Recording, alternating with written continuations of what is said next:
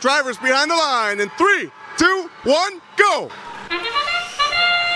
All right, lower bracket round 3, match 10 here in the Aptiv division.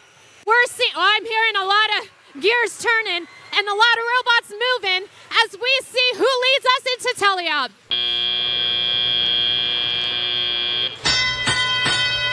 And now that teleop has begun, the alliances are tied for autonomous. So if we go into a tiebreaker, we would have to move on beyond the autonomous scores.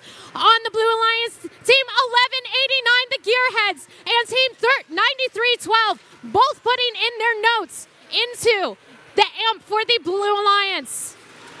Enigma Robotics and the Red Alliance Amplified period, shooting their notes into the high speaker, followed by 107, Team Robotics.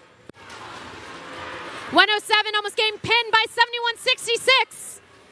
7166, Red Thunder Robotics out of Lanesburg. They shoot, it lands on the speaker and doesn't fully go in.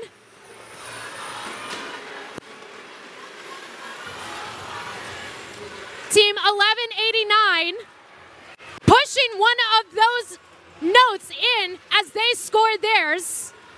In a Blue Alliance Amplified period, these alliances are neck and neck still. Red Alliance having only a 4-point lead and climbing 79 to 72 with 1 minute remaining in the match. What exciting matches here on the Aptiv field. Enigma Robotics going around Red Thunder Robotics along with the Comets. Zooming back over to the Red Alliance side of the field. Comets going to the amp, putting one in, followed by Enigma Robotics putting it and dropping it in front of the amp.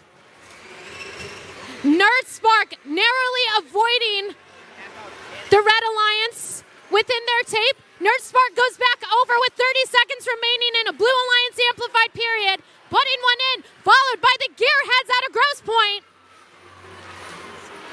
Red Alliance now taking a triple-digit lead, possibly seeing a new high score here on the Aptiv division.